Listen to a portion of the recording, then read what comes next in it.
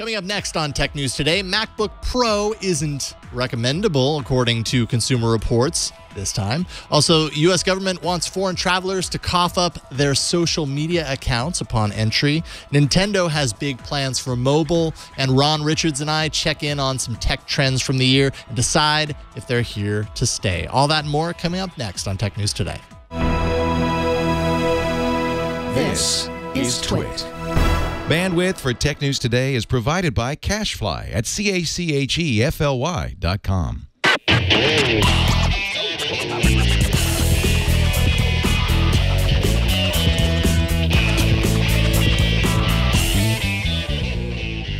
This is Tech News Today, episode 1668, recorded Friday, December 23rd, 2016.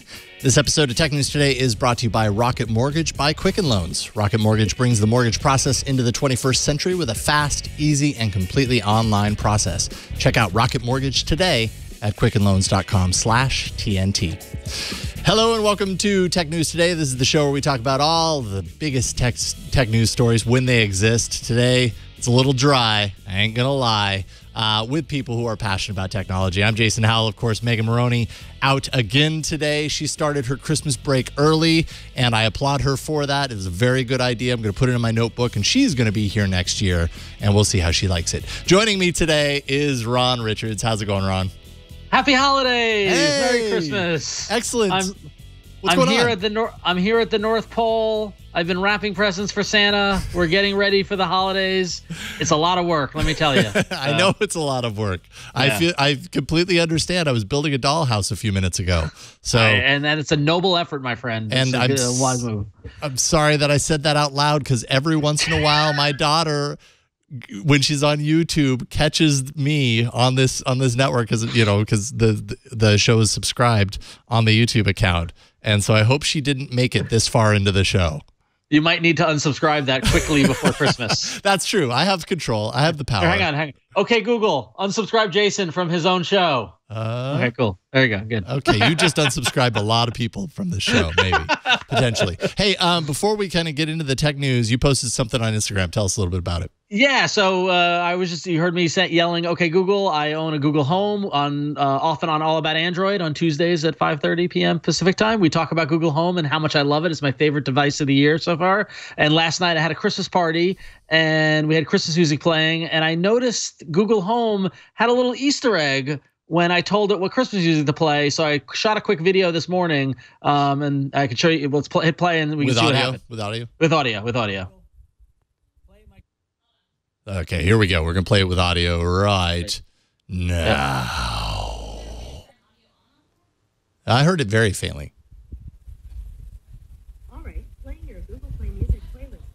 Is that all the way? Yeah. Well, anyway, so the audio is fine, but it's more the video. You see what just happened there? Yeah, I see.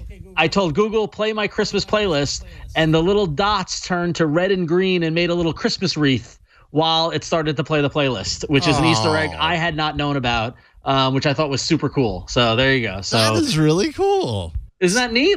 I love the little surprises like that. Where like we were at the party and my girlfriend was like, "Did that just make a wreath with the lights?" I was like, "I think it did." And so we did it again, and sure enough, it did. So yeah. So if you say, "Okay, Google, please play Christmas music" or "play a Christmas playlist," it will make the lights do a little Christmas wreath for you. So there you go. We need more of that. I don't know how you do more of that with just those little dots, but they can do lots of colors. I'm sure there are other opportunities. Clever. Very clever. So there you go. Yeah, very neat. I'll have to take a look at that, because I know I will be using the Google Home to be playing Christmas music over the next couple of days. So very good. All right, let's talk about some tech news stories here. First things first, there is a first time for everything. Today's first time comes courtesy of Consumer Reports, who, for the first time in its history of rating and reviewing Apple's MacBook Pros, will not recommend the new batch based on poor battery performance and reliability. After testing all three models, Consumer Reports determined that battery results were too inconsistent between trials, ranging widely. They say from 18.5 hours down to 8 hours on a 15-inch model, just as one example, and numerous tests, repeated efforts, and every time it was just like they were getting very inconsistent results, so it made it impossible for them to wholeheartedly recommend the new MacBook Pros. What do you think, Ron? I mean, I was startled to see this, but also I felt I had to wonder if they were testing brand new MacBooks or MacBooks that have been used after a month, because I feel like every MacBook I've ever owned for the past 10 years got this kind of inconsistent battery life after about a month of use. So maybe this is more realistic than we think. So you're talking about like it's almost like you have to break it in a little bit, get the battery seasoned a little bit, dash it with a little salt and pepper, and yeah, a little bit. But I almost feel like this is the reality of what MacBook batteries have been like for ages, and this is that someone's finally saying it. You know, like how many times I can't tell you how many times I watched the battery life on my MacBook Pro go from 100% to 33% over what feels like 2 or 3 hours. You know, so I think the battery life is a real issue, and the fact that they're calling it out this early is startling. And they mentioned that they shared the results with Apple to hopefully find a fix or diagnostics. But like Consumer Reports isn't screwing around. They have no skin in the game other than protecting consumers. So if these are the results they got, these are the results I believe, and I'm glad I didn't pull the trigger early. Well, so my wife got one of these, and she's been using it, and she's loving it. I asked her, actually, after reading this, I was like, so how's your battery performance been? I didn't lead her in any direction. I just said, would you say, are you happy with the performance you're getting battery-wise, or are you not? And she said she's been very, very thrilled with it. Of course, the laptop she had beforehand was a MacBook Air that was probably from, like, I don't know, 2000. It was really old, 2010, 2011, somewhere around there. So anything would have been an improvement. So maybe that's the case there. But Consumer Reports says the normal fluctuation sits somewhere around 5%, if not less than that. And this was way out of that. Yeah, I mean, these are startling results, and I mean, a lot of people depend on Consumer Reports. I mean, Consumer Reports to you and me might seem like a older brand, or does it really matter? But like, I know a lot of people who are like, oh, I'm not buying that. I got a better review in Consumer Reports. Right. So yeah, this has a lot of sway. That was one of my questions, actually, was whether Consumer Reports carries the same weight that it used to. I know, growing up, it was the de facto standard. If Consumer Reports said something was bad, you didn't touch that sucker. Right. But I don't know. Things are a lot different now. We get our information from a lot of different places. People on many people probably trust tests that they see of just average people on YouTube that are just known for doing that, as opposed to like a group like Consumer Reports. But I don't think that group is of the critical mass. Sure. I think that like us being early adopters, there's a group that are very similar to us, which will depend on regular people on YouTube or other websites or things like that. But I think that there are literally millions of people who read Consumer Reports at their local library and believe that before they even go to tech pundits and things like that. So I think Consumer Reports has I would be very surprised if Apple dismisses this, because I think Consumer Reports has a lot of influence with the general public. Yeah, you have to imagine Apple's going to get this. They're not happy about receiving this, I have to imagine, and hopefully they can get in there and maybe do something to, I don't know what you can do on the software side or whatever the case may be, but apparently they need to do something. Talk about it. I mean, Consumer Reports, you got to get a better Christmas card next year for Apple, like, hey, Merry Christmas, Apple, downgrade, like it's just like. Sorry to break it to you, but you're not getting a present from us this year. Yeah. You're getting coal, in fact. Effective December 20th, those visiting the U.S. Have begun to notice a new section of the electronic system for travel authorization form that asks for a person's online presence information. The optional section includes a drop-down menu to select from a number of services like Twitter, Facebook, LinkedIn, Google+, GitHub's on there, just to name a few. Of course, rights groups are complaining that this is a privacy violation. I mean, I have to come at this with the devil's advocate, which is just the fact that this is public information and it's optional. So I don't know. What do you think? Is this an overstepping, or do you think this is there's sufficient reason to ask for this sort of thing? I don't think it's a privacy violation, purely in, as you said, that it's optional. So if you don't want to give it to them, don't. If it was required, that would be a bigger problem if they were using some sort of nefarious method to find out this stuff. But it's like, hey, what's your Twitter? Tell us if you want to. If you have nothing to hide, then I have no reason not to share my Twitter account. Right. Which then begs the question: if someone who does have something to hide what they're saying on Twitter, would they tell the government this? Right. But yeah, you're right. It's public information. You can search somebody and find this stuff. So this is just a way to make it that much easier. Now, that said, if there's somebody who gets flagged for some sort of reason, and this information is in the system, and then the watch list is expanded to social media, that gets a little disconcerting. But again, it's public, assuming you don't have a private account. I mean, it definitely is a weird gray area, but I'm fine with this being an optional kind of thing. I find it interesting that they're asking for GitHub, though. That's really interesting. Well, because they're looking for cyber attacks.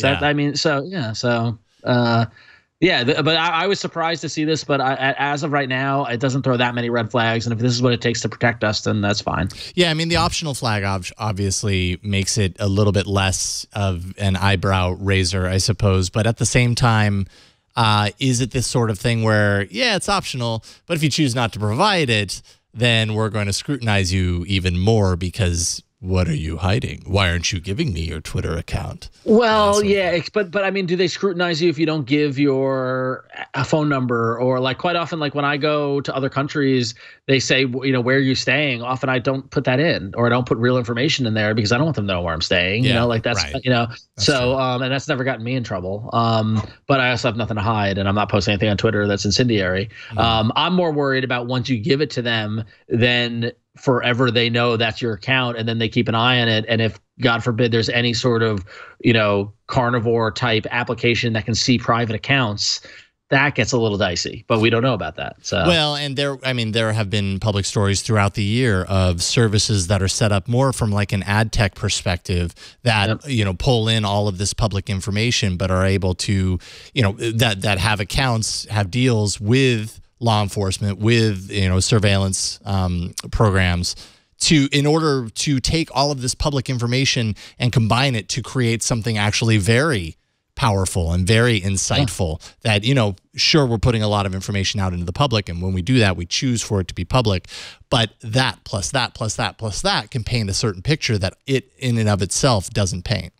And Jason, you know me, I loathe politics and I don't like talking politics or whatever, but all of that equation that you laid out, magnified by what 2017 will bring and beyond, potentially might be a little disconcerting. For sure. So maybe, but that said, I firmly believe that folks like the EFF and the ACLU are looking out for us, and if it crosses a line, those watchdog groups will be right there. So hopefully, cross my fingers. At least I'm crossing my donated money fingers. So, yes, very good. A Virgin American flight on Tuesday was nearly diverted while in the air when a flight attendant spotted a Wi-Fi hotspot on board named Samsung Galaxy Note 7. Note 7s, of course, are not allowed on board commercial airlines due to their poor record of explosive batteries and the resulting recall from Samsung. After multiple attempts to influence whoever the owner was to surrender the phone to avoid an alternate landing at 3 a.m., no less, someone finally stepped forward, revealing that they did not, in fact, own a Note 7. It's just that the SSID on the device, on their Wi-Fi hotspot, was named Note 7. What are your thoughts on this? I laughed. I feel bad. I laughed. I mean, that this is the sarcastic person who uses their phone as a hotspot, in a coffee shop and put this up to be funny. It would have sucked if they got diverted and had to emergency landing at 3 a.m. I'm glad they stepped forward.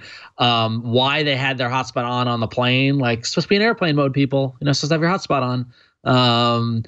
But I think this is a whole lot of this is this again. We talk about this on All About Android. This is continuing the stigma of the Samsung Note 7 debacle. Yeah. And that now, if you even have Samsung Note 7 anywhere, especially on planes, people are going to freak out. So this is just an example of that.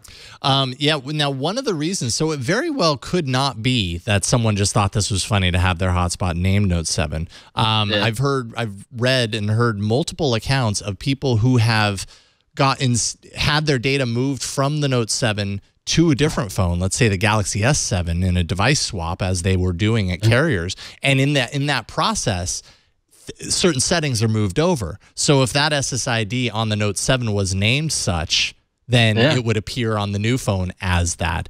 So it's possible. Like, we don't actually know whether this was like purposeful or not in that regard, but there is at least a little bit of possibility of that.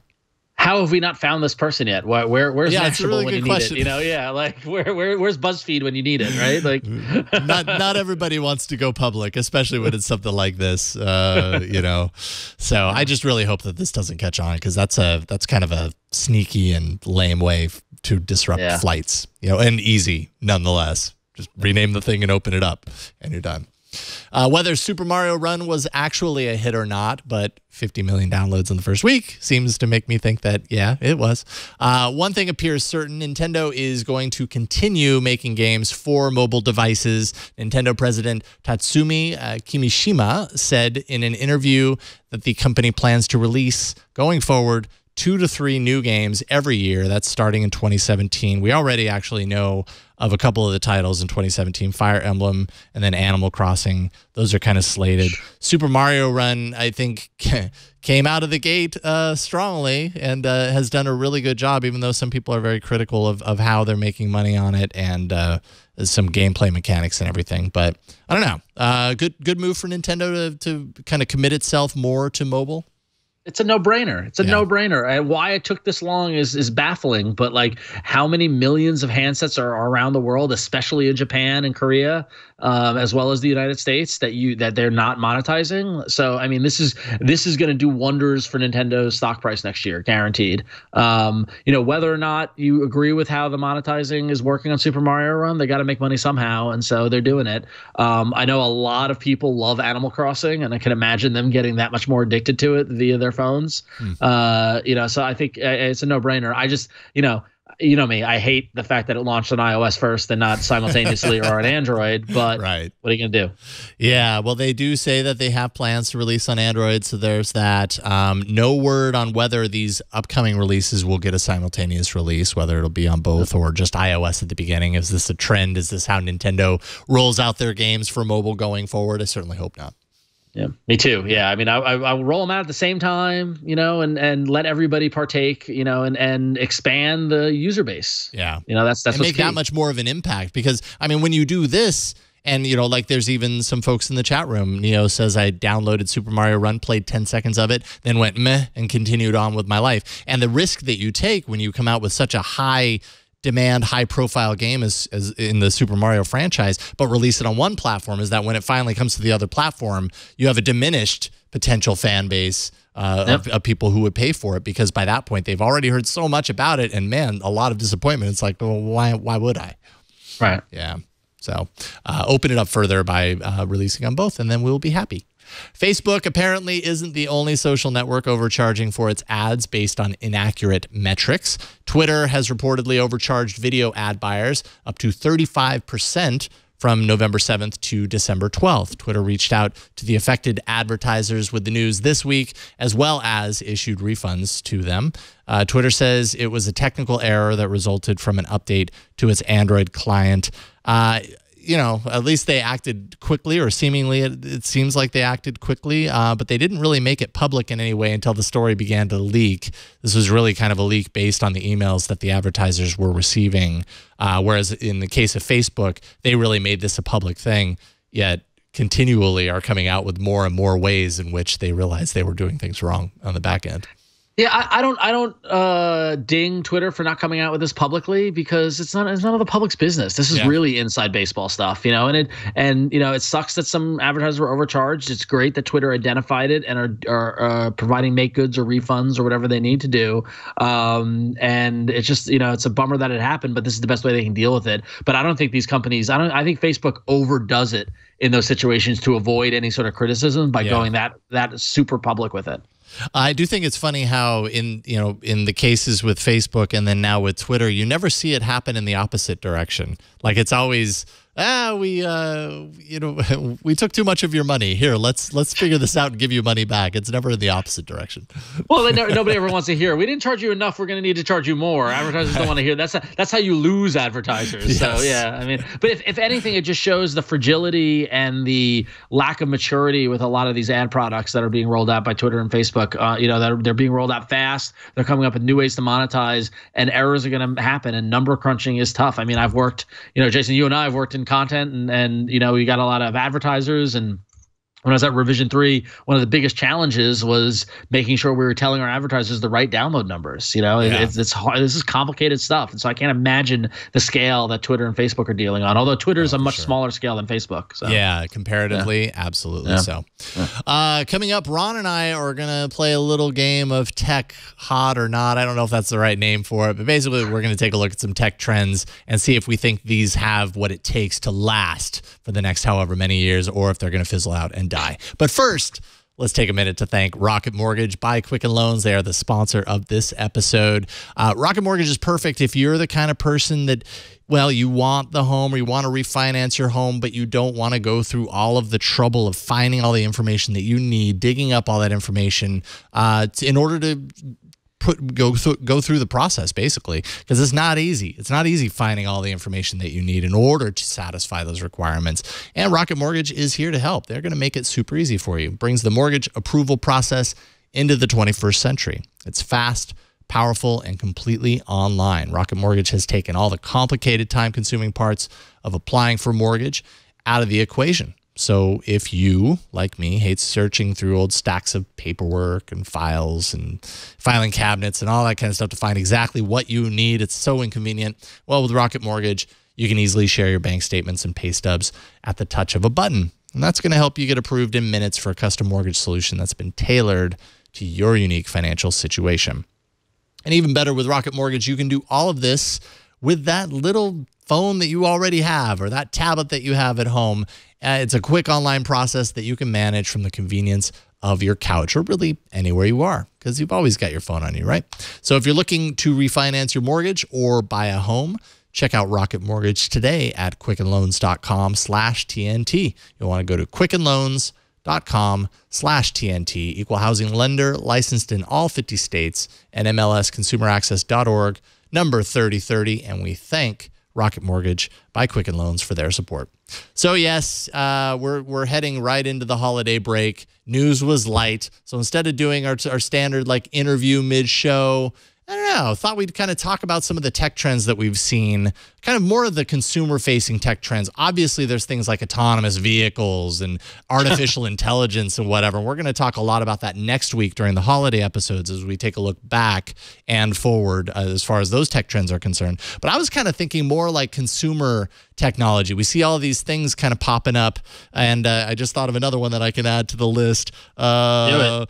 More the merrier. Okay, yes. And I don't know like if they have the power to last for a long time or if they're just flash in the pan like, oh, that's neat, but whatever.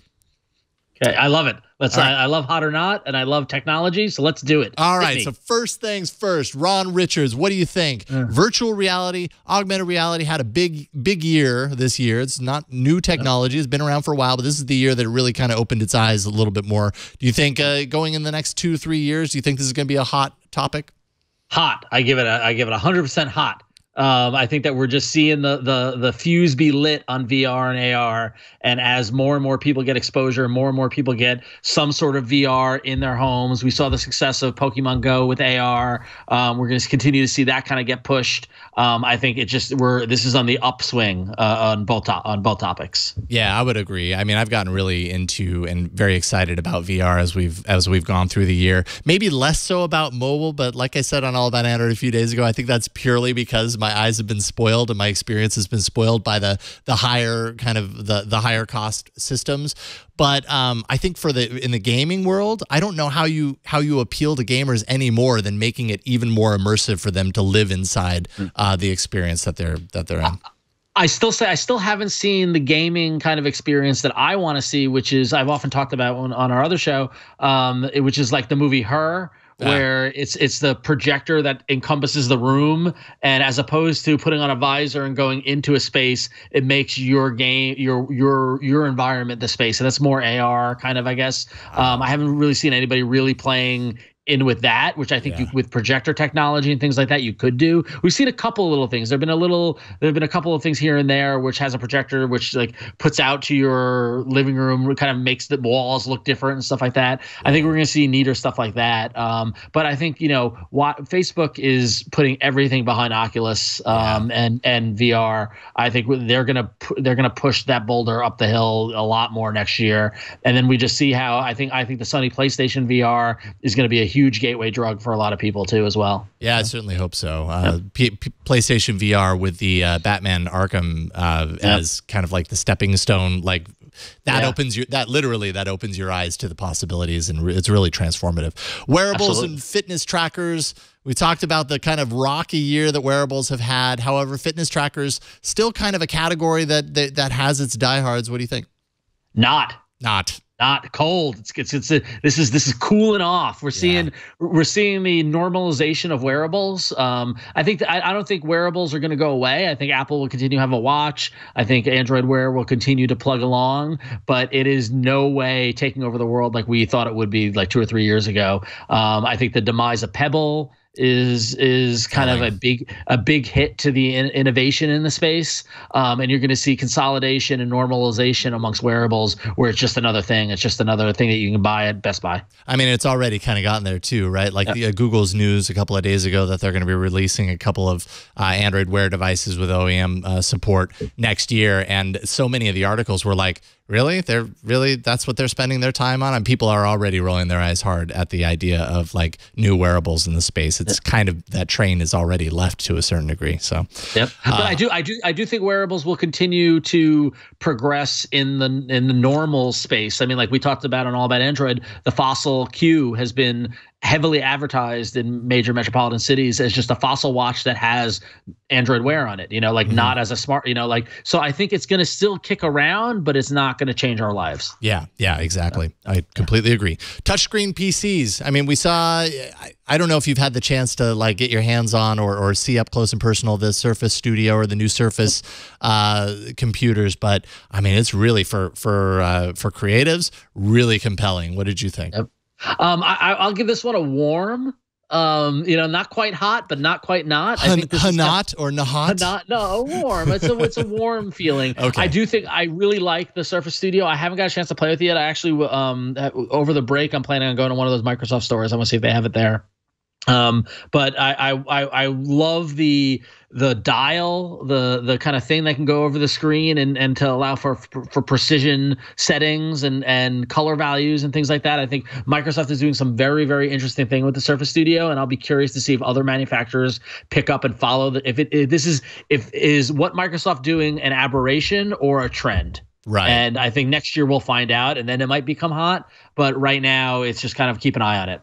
But we're definitely moving into a touch society. I mean, we've got a generation of kids who I just heard a story last night that public education is having an issue with elementary school kids that don't know how to use a mouse because they're so used to phones and tablets. And that they actually need to do education with kids on how to use a mouse and how to click in order to take tests. So I think we're moving towards a touch society. It just, what form does it take? And there's the little dial thing on the Microsoft thing. That's so cool. So anyway. Yeah, I mean, what you're saying is what I feel like I was predicting, and obviously too early to the game a couple of years ago, where I was just like, kids are growing up with these touch screens. Like the paradigm is going to be touch, and everything else is going to be dated. And a lot of people were saying, "Oh, that's crazy talk," and I think maybe then it was, but now they're starting. I mean, just more and more that is the case. And so these crossover converging kind of technologies are going to help with that. I would love to see this trend continue, because I think there's a lot of potential there. And I actually like having a touchscreen. I have one on the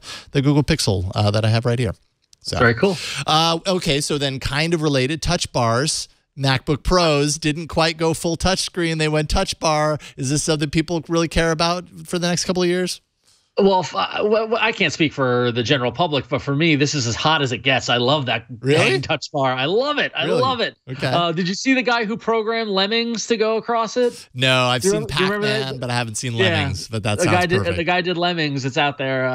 But I don't know. I remember, 10 years ago, talking with Kevin Rose and stuff about OLED and the future of it, and OLED keyboards and all this sort of stuff. And I feel like we've been waiting for this. I love the idea of a OLED keyboard that is customized to the application you're working on. And I think the touch bar is the first step in that direction. Yeah. And I think we're going to get to a point where keyboards are you're using Final Cut Pro or Premiere, and the keys completely change to what works for an editing suite. And, I'm working in Audacity, and that will completely change to what works in an audio suite. And I'm a writer, and it will change to a writing keyboard. I think that's so cool. And the touchscreen is just the beginning of it.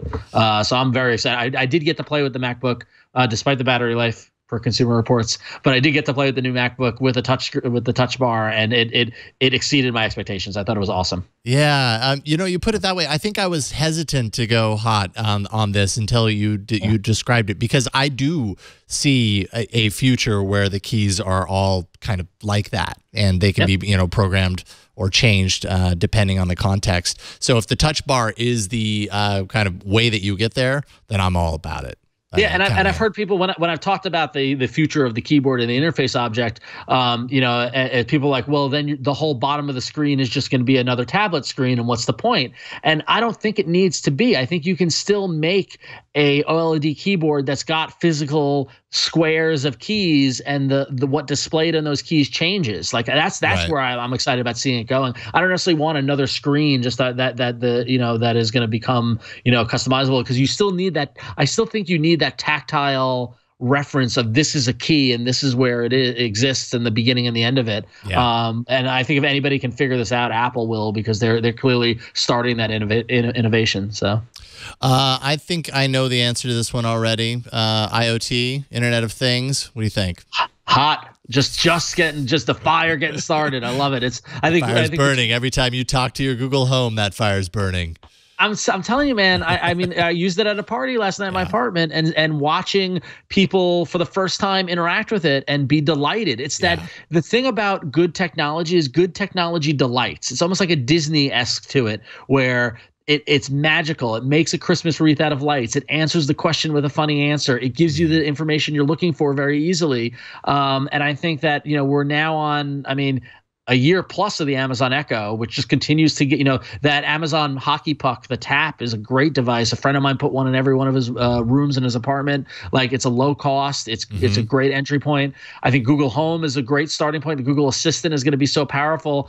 And these are the things that I keep talking about normalization. And I think that's what next year is going to be, because Google Home and Amazon Alexa or Amazon Echo is going to help normalize the idea of smart devices and bring the rest of the people, the general public, to this idea of all your devices are talking, and that's how you interact with them. And I think it's super exciting. I love it. I love what's being done with home automation and with every little device, whether it's a Nest thermostat or Samsung Smart Things with smart outlets and all that sort of stuff. I think it's so cool, and it becomes like a real life Lego set. It really does. That's a really great way to put it, because once you have the infrastructure to support like a nice hub or whatever, and then you realize all these little things, they're like $35, they're $40. They're not like break the bank expensive. And so you can add all of these little conveniences to your life for not very much money, and slowly over time you build great capability into your home. So I agree. IoT, I think, is going to continue to be a big deal.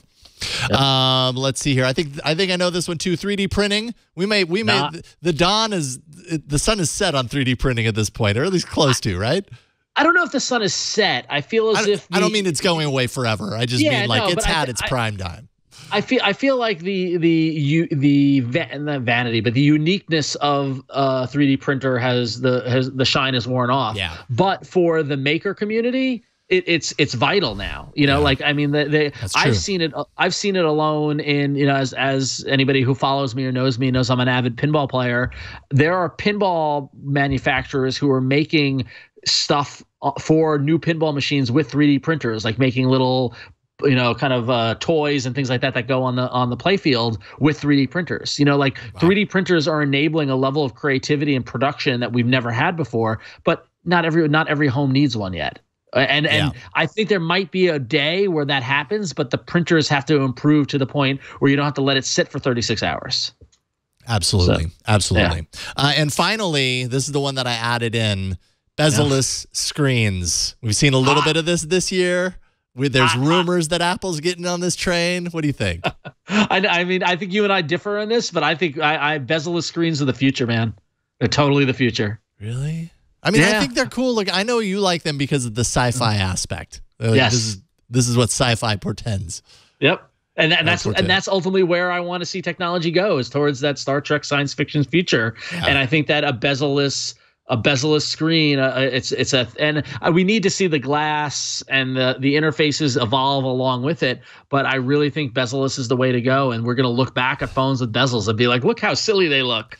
So as long as there isn't a fragility that comes along with them, because I'm just not willing to like make my phone even more fragile. Like glass on the front and back seemed like a great idea, and sure, it made a phone look really great until that one time you set it down just slightly too hard on that hard tabletop or worse. And then you realize, okay, yeah, but this is really fragile. It looks cool, but I just don't know. Listen, all I know is that in Star Trek 4, Scotty talked about transparent aluminum. All right. And once we crack that formula for transparent aluminum, I think we'll be that step closer to a phone that doesn't fall apart. So what you're saying is that's all we have to do. All we have to do is what you just said. Okay. Exactly. All right. Great. I love it. I love that segment. We should definitely check in on that again next year and see how we did.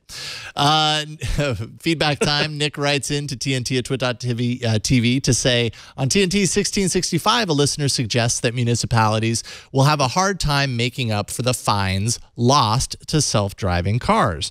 True, but how much will be saved when bylaw officers don't have to be meter maids, when police don't have to show up to court to defend tickets, and when there aren't accidents to clean up after? Hopefully those cost savings will make up at least the majority of the difference. What do you think as far as, I mean, we were kind of talking a little bit wider, and then this was one part of the topic of as far as AI, automation, all this stuff, eliminating jobs, and where does the money go? Where does the economy go when that happens? What do you think? I mean, this sort of disruption happens every time there's new technology. Like people were afraid of cars because what would happen to the people who tended the horses. Like and the horse, the stagecoach carriers and all this sort of stuff. I mean, at every point, those people, society adjusts.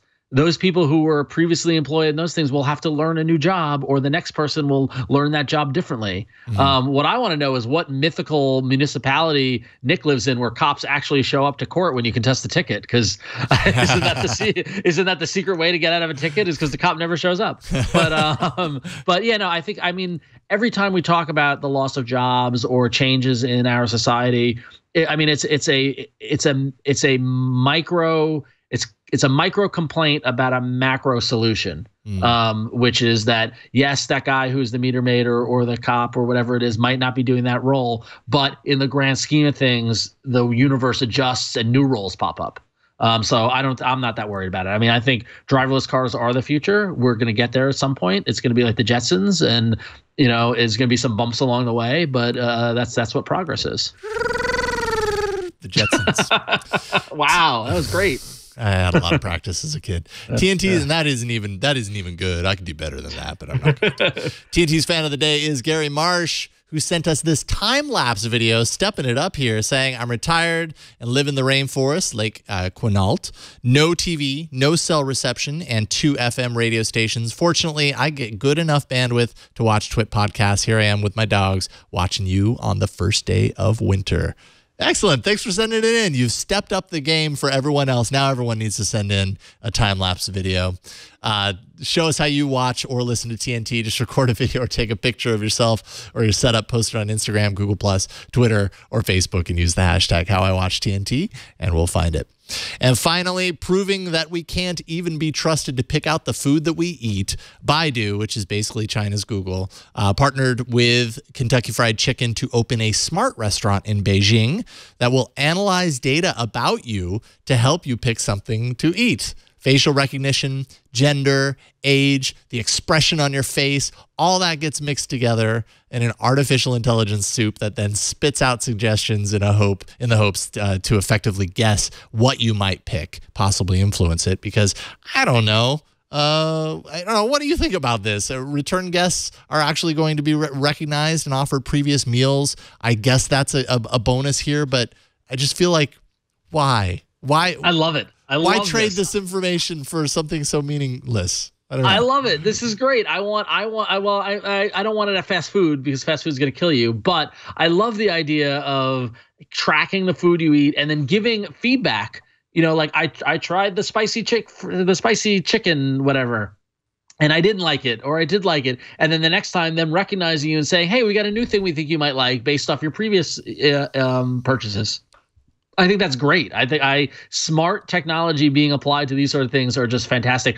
The random, we're going to take a picture of your facial expression and your age and guess what you might like. That's a little sketchy, but I think the repeat customer aspect of it and building a database around your food preferences has a ton of potential. And food tech is going to be huge in the upcoming years. And I like seeing, much like, even though I don't like Domino's Pizza, I love that Domino's Pizza innovates. And to see, to see Kentucky Fried Chicken and Baidu innovating in this space is really cool. So, when you go to restaurants, do you often get the same thing every time?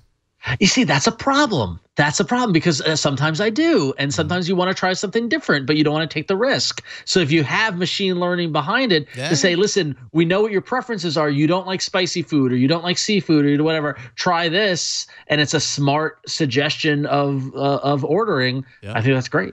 Yeah. You're going to like the cheeseburger here. I promise. Ron, always a pleasure getting to podcast with you, man. Thank you so much for hopping on today and talking with what little tech news there was today to talk about. Well, we made this is officially my last podcast of 2016. I'm so happy to be here. I'm very excited for the holidays, but it's been a heavy podcasting year for me, and I can't think of a better way to go out than with you, Jason. Awesome, man. Where do you want people to kind of follow what you're doing? You got a lot of stuff going on right now. Yeah. Real quick, follow me on Twitter. I'm twitter.com/RonXO. I've got a bunch of shows previously mentioned on the Twit Network. You and I and Florence Ion every Tuesday are doing All About Android at 5:30 Pacific time, as well as on Tuesdays, as well as you can download that as wherever place you download it. So if you like Android, that's what you got to listen to. I also do, if you dig comic books, check out ifanboy.com. Every week we're talking about the latest and greatest in comics. And in fact, if you're interested in movies and TV and stuff like that, we put out our All Media Wrap Up, which has already gotten the most downloaded show we've ever done. It's doing really, really well. And we also just put out our Rogue One review. So if you want to hear what we think about Rogue One, it's there. And then finally, the past November, I launched a new podcast with Tom Merritt called a Damn Fine Podcast. And you can go to damnfinepodcast.com. If you like Twin Peaks, you're going to want to listen to the show. We're reanalyzing every episode of Twin Peaks as we lead up to the new season that's coming later in 2017. So, and it's always fun to do stuff with Tom Merritt. So I'm excited about that one. So awesome check them all stuff. out. You mentioned Rogue One, so I'll ask you my final question. Rogue One, hot or not? Hot. Okay, because I got to see it. I give it a thumbs up. See, I don't want to spoil it if you haven't seen it. Don't spoil it. Don't spoil it. Hot's good enough for me. Hot with an asterisk. After you see it, we'll talk about that asterisk. Okay. All right. That works for me. All right. Thanks again, Ron. Happy holidays. Happy holidays. There will be no live shows all next week, but Megan and I have produced 5 brand new episodes that'll publish throughout the week. We talk about some familiar voices, people that have been on the show all throughout the year, about some of the year's biggest themes: AI, social media, car tech, security, privacy, and gaming. Check for that starting on Monday. If you're subscribed to the feed, nothing changes. You'll get new episodes. That's all I'm saying. In the meantime, you can find this show on Twitter. We are at Tech News Today TV. You don't need to email us right now because we won't read them until we get back in the new year. So there you go. Find all the ways to subscribe to the show at our page on the web. It's twit.tv/TNT. And if you want to tweet at me, I'm Jason Howell on Twitter. Thanks to our technical director, Kara Cole, for helping out all year long. Thanks to Alex Gumpel for helping out here in the studio, scrolling words on the screen and saying, yeah. Thanks to Kevin for editing always. Really appreciate it. And thanks to you for talking tech with us today. We'll see you on Monday in a pre-recorded episode. Have a great holiday. Bye, everybody.